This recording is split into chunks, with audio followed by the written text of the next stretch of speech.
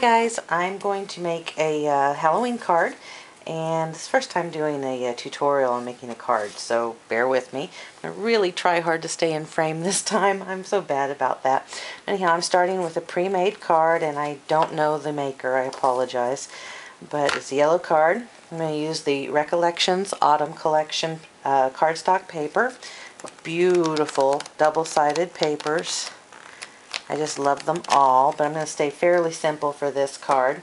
I've gone ahead and pre-cut some of my papers, and I'm going to have a layer with the blue and then some printed cardstock, and then we're going to do some stamping on top of that, add some ribbon, do a little distressing. We'll be good to go.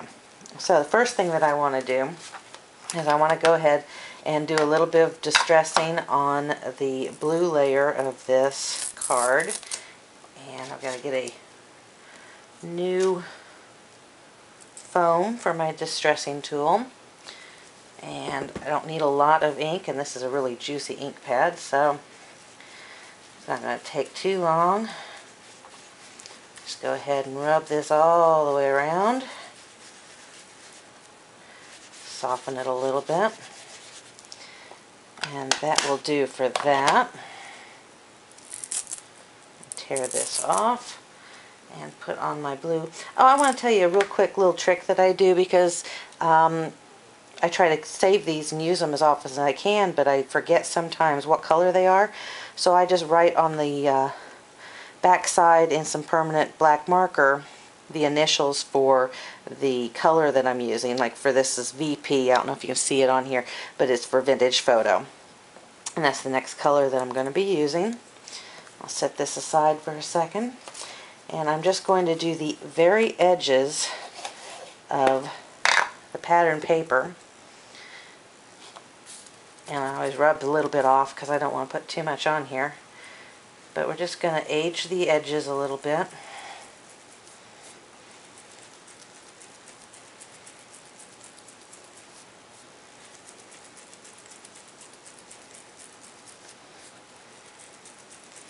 And it just gives it a little bit more depth.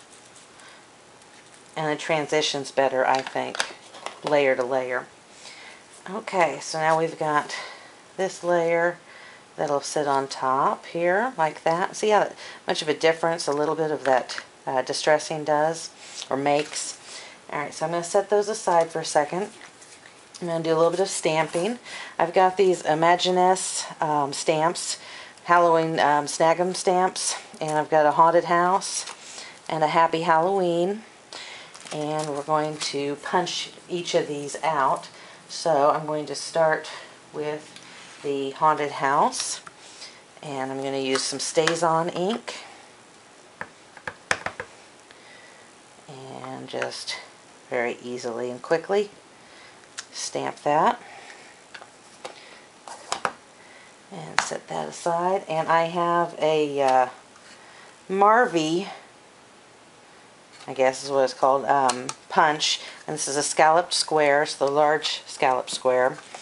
I'm going to punch this out, and it fits in here just about perfect if I would have positioned it right the first time. And center this, punch it out. And there we have that. And now I'm going to go ahead and stamp my sentiment. Just peel that off and stick this one on. And again, I'm going to use StazOn. But this time I'm going to stamp it on some blue cardstock that coordinates. It's the same blue as the background of the card. And I'm going to stamp that. Looks pretty good. Always cover up your StazOn. You don't want it drying out. And for this I'm going to use the, I think this is the word window punch. It doesn't say, does it? I'm fairly new to the Stampin' Up punches, but this is a Stampin' Up punch. I think it's, well, I'm not sure. Maybe you guys can tell me which punch this is. But I'm going to go ahead and punch this out.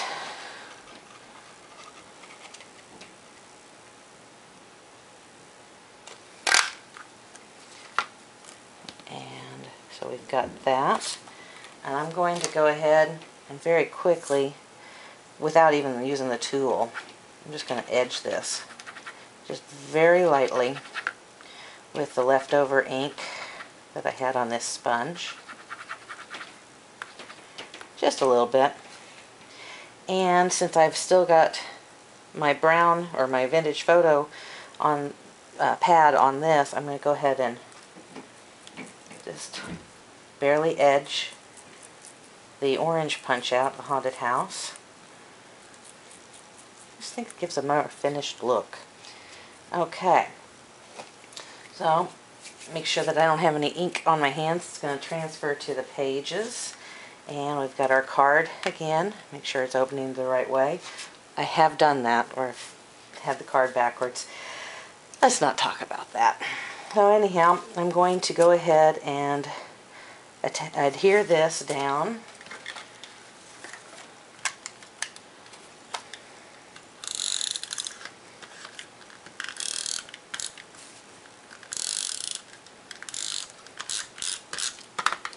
And center it.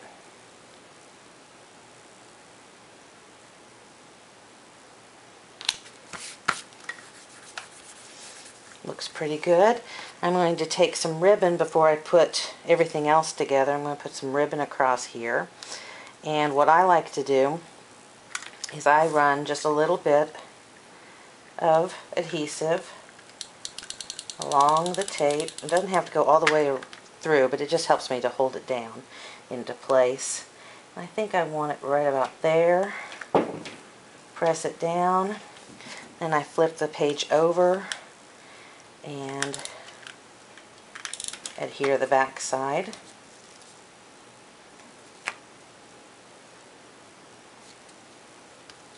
Just like that. Looks pretty good. And now I can go ahead and adhere this to the actual card.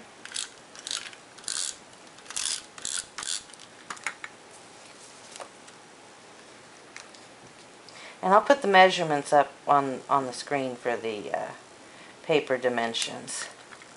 I just wanted to save a little bit of time and already have those pre-cut. Okay, now we can go with this. I'm going to put,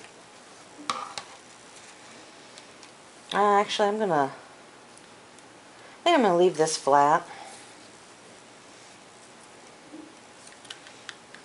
I may change my mind later and I can fix it. But I'm going to put this in the center. Try to get my head out of the camera, sorry. Got that, and then I'm going to bump the Happy Halloween up with some dimensionals.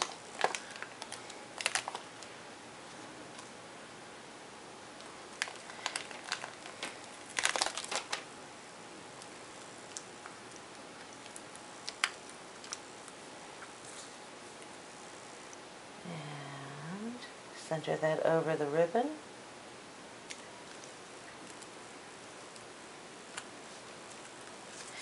And there we have it, a really simple card. Only took a couple of minutes to make, but I think it's cute.